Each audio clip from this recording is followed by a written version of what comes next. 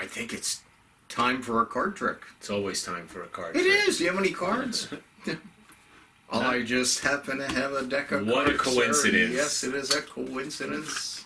And all the cards are different, as you can tell them apart.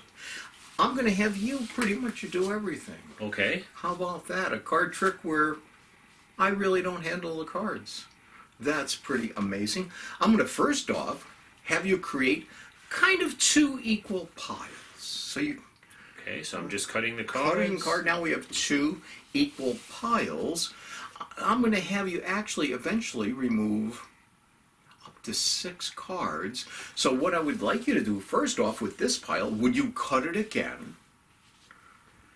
And where you cut it, would you take off the 3 cards you cut 2 face down so you're not seeing them? 2.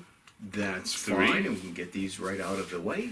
And would you do the same thing with that? Would you cut that in half and remove the 3 cards you cut to? 1, 2, 3, and we can put the cards away here. Would you shuffle the cards together if you want? If that's what both yeah, packs? you could do that. Okay. Why not? Now you cut the cards in half. Yep. Then you cut the piles in half again, Yep. taking out 3 cards from each pile. Would you now look at the cards? I have a feeling, first off, none of the cards are the same. I don't mean you have like 2 ace of spades, but I think you have almost 1 of each card. There are not No 2, doubles of anything. 3s, No. or. Do you have a 9 in there? Yes, I do. Is it a 9 of spades? Will Yes, you show it it to is. the audience? The 9 of spades? I think you've got a picture card. Yep. You got the highest picture card. Would it be a king of diamonds? Yes, it is. King of diamonds. Show it to the audience.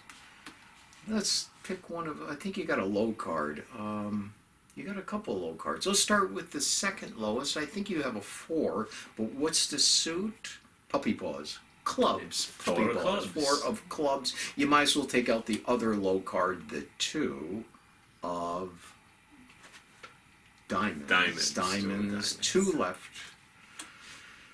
Give me the 10 of clubs. The 10 of clubs. And do you have a 6 of hearts? 6 of hearts. There you go. This is easy to do. We spread the cards. Then you took over. You cut the cards. You cut them again. You took out cards from each pile, and I named all your cards. How? Why? Well, why? Because it's good. This is great. You can do it with a couple of people. You can have 2 people. One person can cut from one pile, the other person. But in this case, we only have 2 people, and I'm the magician, though you handle the cards.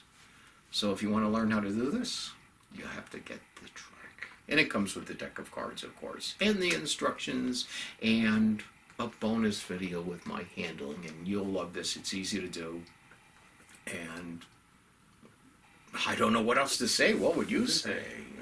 Get it. Get it.